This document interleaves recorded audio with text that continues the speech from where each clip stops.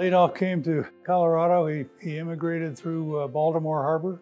Coming through Golden, he found a wonderful source of water here. And some of his German friends in Denver said, well, you should start a brewery. So in 1873, he and a partner started Adolf Coors Company. In 1874, the company was making 800 gallons of beer a day, and by 1890, Adolf was a millionaire, a U.S. citizen, and an award-winning brewer. Then came Prohibition. Adolf had purchased a small pottery company here in Golden, and it became what is now called Coors. That kind of helped us get through. We also used our malting facilities to make malted milk. And at one time, we were the largest supplier of malted milk to the Mars Candy Company. First Amendment, which repealed Prohibition, opened up the doors in 1934. William Bill Coors joined the family business as a chemical engineer in 1939 and was elected to the board of directors in 1973. Extraordinary growth and a lot of innovation in terms of brewing technology. Particularly Bill Coors was so focused on finding ways to be more efficient and do things better, and the development of the aluminum can. It was so appealing that everybody had to convert whether they wanted to or whether they didn't. The consumer acceptance of that package was just the most unbelievable thing. He developed a recycling program to return as many cans as we could possibly return. I think the can's here to stay.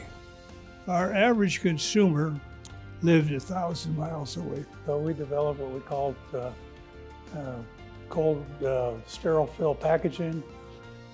We developed refrigerated marketing. Peter H. Coors was born in Golden in 1946. After graduating from Cornell with an engineering degree, his first job with the company was in the waste treatment plant. Was overpaid for the job, but it was a learning experience. And from there, through most of the aspects of brewing and the mechanical systems and so forth. One historic event which changed the course of Coors was in 1978 when Pete led the family to coming out with Coors Light. In 2005, Coors merged with Molson, and then in 2008, Molson Coors and SAB Miller formed a joint venture. It's been a progression of activities that have been designed really to allow us to survive and compete successfully against our biggest worldwide competitors.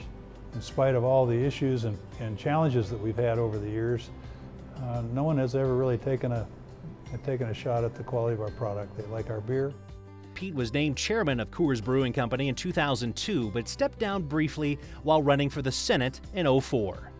I was inspired really to believe that I could make a difference. He cares deeply about the community he lives in. Boy Scouts, the Stock Show, CU Hospital, the Denver Art Museum Foundation, Colorado Succeeds. Pete is also the president and trustee of the Adolf Coors Foundation, which was founded after Adolf Jr. passed away.